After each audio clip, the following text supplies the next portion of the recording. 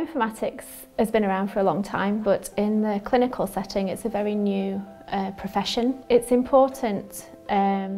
for the profession, for the specialism, to be recognised as a healthcare science. There's more and more clinical tests in the NHS being done that generate large volumes of data, and the people that write the algorithms, that write the software and do the analysis for that data need to be working to the same professional standards as the people that generate the data, the healthcare scientists at the bench that process the samples. The consultants at the end of the process that report the clinical results all work to scientific and clinical standards, and we as a profession need also to work to those standards. So this course is very important in that regard, as we're getting the same level of training as the rest of the science professionals in the healthcare service.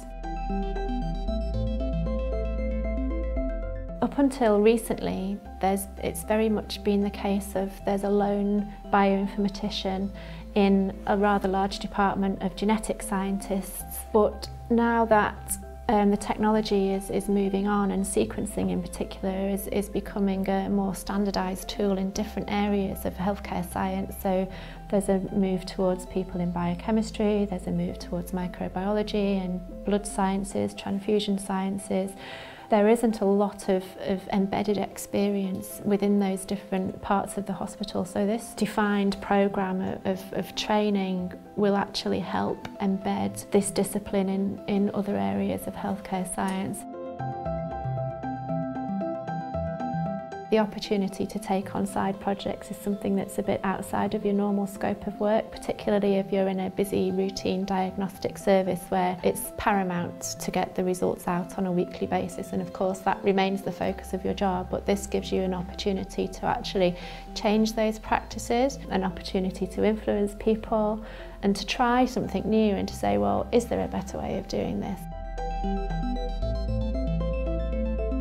I think one of the benefits at the moment of doing the HSST, particularly for clinical bioinformatics, is that there is a real opportunity for people at a more senior level to direct the way that the profession is going and to help shape that as it becomes more mature. Because clinical bioinformatics is not yet part of the FRC PATH programme and it's not been decided whether it will be, being involved in the programme gives you the opportunity to actually shape those discussions and decide where the profession is best to move in the future.